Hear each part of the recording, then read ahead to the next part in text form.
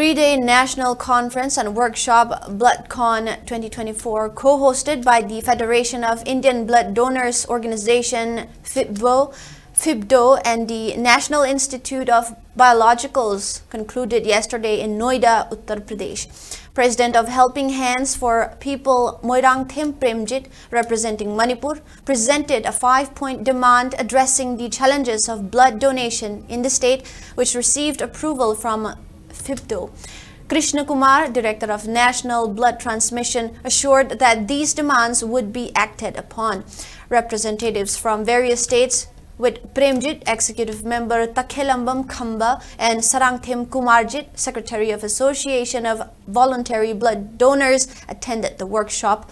The demands highlighted issues such as the limited availability of donated blood in Manipur, where only 30% is sourced from donations and 70% from the patient party, compared to 100% in other states. They also called for appointing a director for the State Blood Transmission Council and noted the geographical disparities affecting blood donation rates, with the valley contributing more than the hilly regions.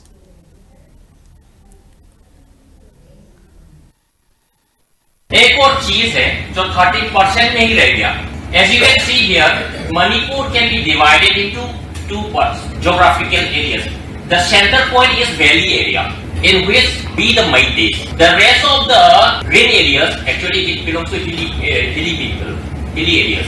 And you might be surprised to know that people who are inhabiting in valley area, which is only 10% of the total geographical area, are donating blood. Rest of the people who are inhabiting in 90% of the geographical area are not donating any blood.